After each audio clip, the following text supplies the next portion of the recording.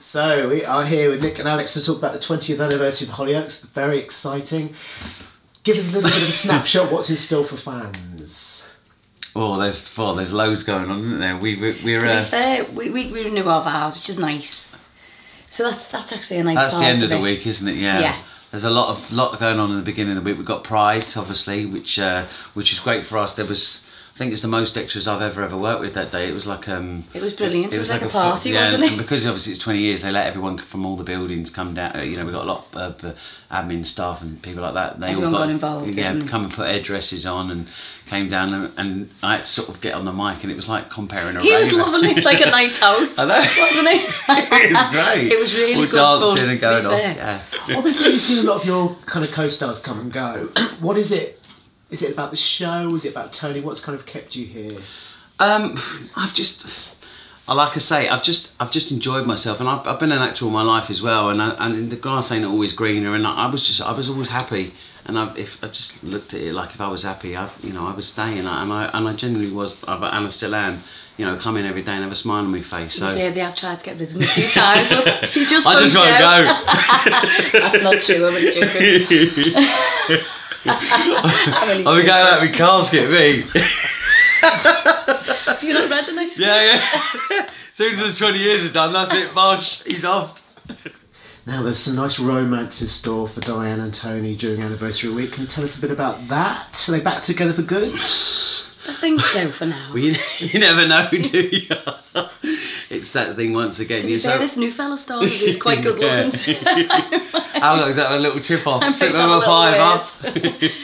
No, it'd be nice for, certainly for Diane, I think, to have a bit of happiness because she just cries all the time. No, not much for me. It would be nice to just have a bit of stability for a while, and then.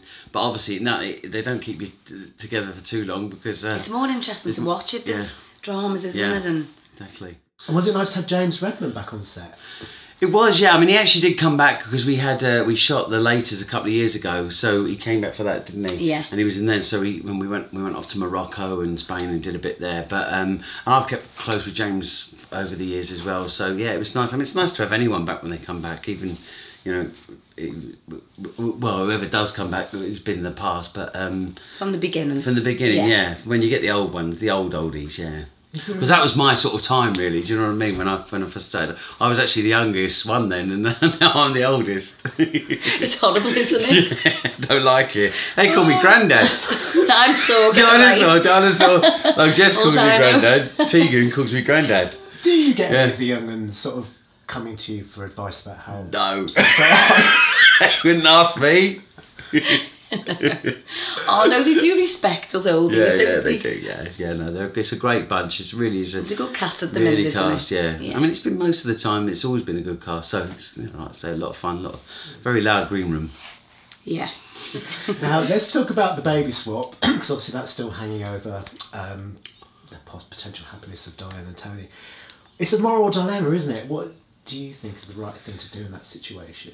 Do you know, me and Jess actually have a they we really do argue over it because we've really took a shine, haven't we? She's lovely. The little girl who plays Rose. I mean, I'm like, she loves me. But they like that. That's what they are all day. Oh, come here. Oh, she's adorable. Yeah. Because they focus more on Rose than Dee Dee, to be honest with you. But Dee Dee is actually Tegan's biological child. I know it's a bit confusing, but she never asked for her back. Do you know what I mean? So I think it's more to do with the fact when you get a good baby, because you got Mary Moran, we've got 3 there, so when you get a good one, I think you tend to count chickens and go, right, we'll work with that one the most because she's fab, isn't she? Yeah, she's great. There's another ticking time bomb in the shape of Tony's son Harry is having a secret affair with his best friend Steve. How do you think Tony is going to react to that if he finds out? Oh, I don't really know. I mean, I think the first thing would be worried because obviously with Steve and HIV and that, and he's his best mate, and I don't think that. And also, there's a massive age difference. I mean, I don't think I'd be very happy with my daughter, but I don't know. We'll have to see. We'll have to find out. It's not the homophobic thing, though, is it? Oh, not at all. No. It's because Steve's gay and his son's gay. I think that. Well, Steve's his best mate. He has been for years, so it's nothing to do with that. But I think it's his past as well, isn't it? Yes. He's got a colourful. He's a bit of a toe rag, isn't he? A toe rag. Hey, don't want it for your children. Have it as your friend, but not as the children.